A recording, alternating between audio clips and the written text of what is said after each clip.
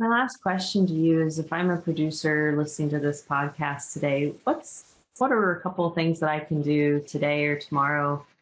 to help myself with sustainability and even to maybe bridge some of this gap in translation that we're needing to fix? So a very big picture item that I think has potential to move us forward in communication and communicating sustainability is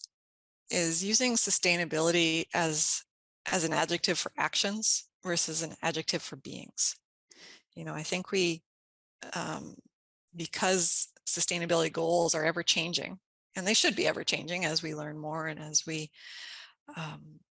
as technologies change, sustainability goals change. And so I think we need to,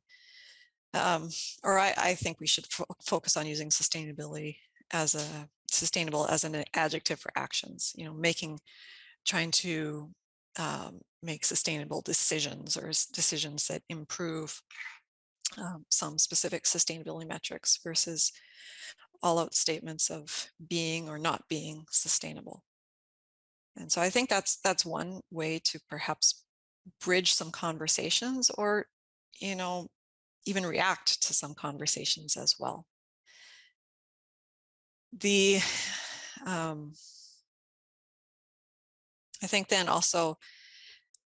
particularly as it comes to the environment, since sustainability is such a broad goal, if there really is a focus or in a conversation or in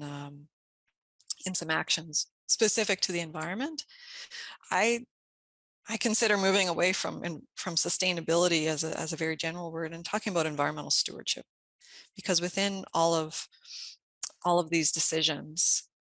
our environment is so broad, encompassing so many different resources and so many potential impacts. Every decision, is going to have pluses and minuses or benefits and consequences. And environmental stewardship is about being responsible for your decisions and knowing the impacts, because every decision is not going to move the bar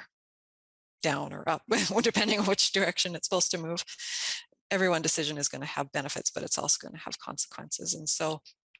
talking about sustainability, environmental sustainability, and transferring that conversation to stewardship and just being responsible for those choices, I think is another way to move conversations.